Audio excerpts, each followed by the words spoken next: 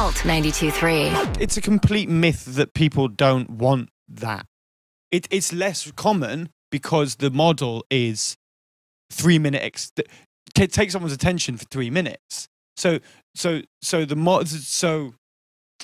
it's promoted that is what we do. So that's what happens. So people don't put as much attention into making records. So they're rarer long form records that people will sit down and investigate. But people sitting down to invest a long amount of time in one particular body of work is going on more than it's ever gone on ever. Like TV is the perfect example.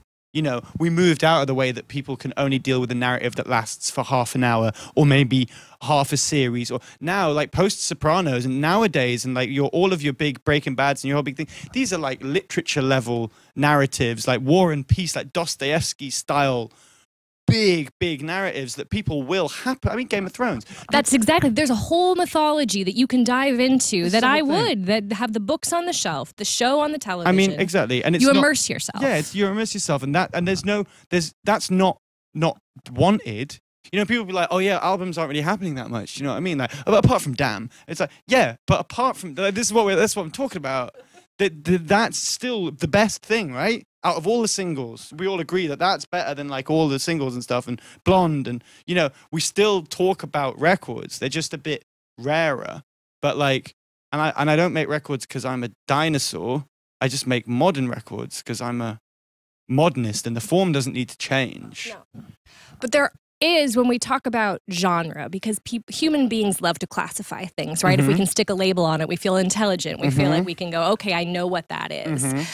But every little piece of a brief inquiry, I tried, into online relationships sounds like it comes from a different musical place. Yes. And so how does that affect the work as a whole for you when there's so many different genres that come together to form a whole? Well, the idea is, like, I suppose the millennial attitude to the consumption of music is the same attitude that it is to the creation of music for me. So the lack of rules that stop you from going Joni Mitchell on in the headphones to Godspeed, Black, or I don't know, ASAP 12E or whatever you're listening to. There's nothing within nowadays, not really anything within you. There's no tribalism, there's no societal pressure, there's nothing to stop you from doing that. It's just the way that we are now. It's the same with making it.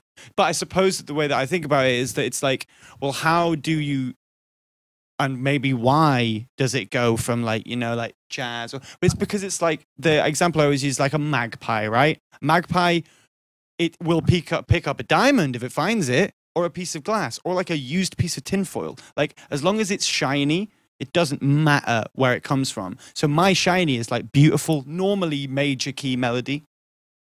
That's normally what it is. Like, and it can be in the right hand of a jazz piano part, or it can be a Teenage Fan Club song, or like it doesn't. As long as it gives me the say, oh, that's beautiful. That's all I need to want to replicate it. You know.